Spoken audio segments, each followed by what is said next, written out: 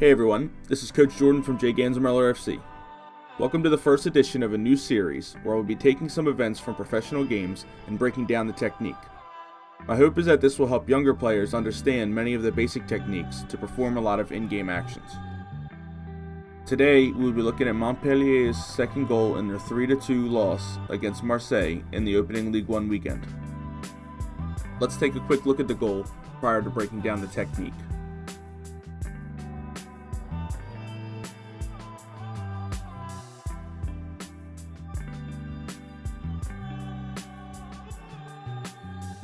As the ball comes out wide, Laborde is in a very difficult position to be shooting from.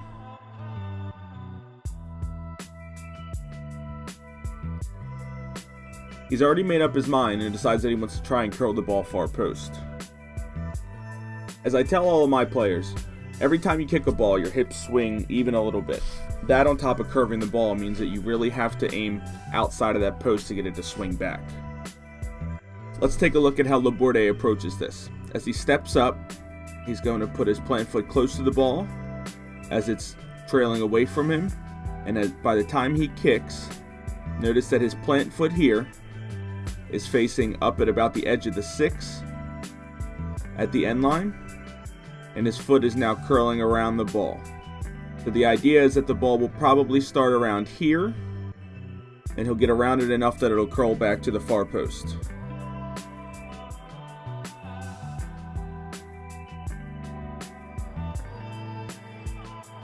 And that's exactly what happened. Let's take another look at it. Let's do this very slowly.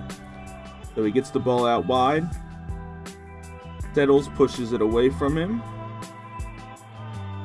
steps up to the ball, plant foot next to the ball, facing just left of the goal, foot curls around it.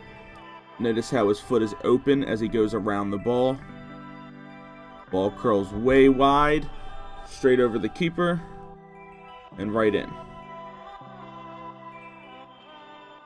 So to summarize, the difference between a curling shot like this and a normal straight-on shot is, while your hips are going to swing for a left footer a little bit to the right, he really has to open his body up more away from goal so he can really get that wrap around the goalie, not just straight at him. So your plant foot, again, you want to be facing a little, probably about 4 or 5 yards outside of the goal, if you can curve it as much, to get that control, to get it around that keeper. Again, look at that line. Starts over here and ends up right in the top corner.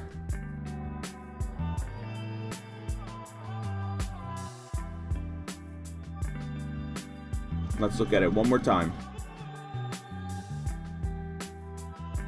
I hope you all enjoyed this, and I hope this at least helped some of you. I have a few of these saved, and this is something that I plan on doing a few times a week. So please give me any feedback, and please like and subscribe. Thank you.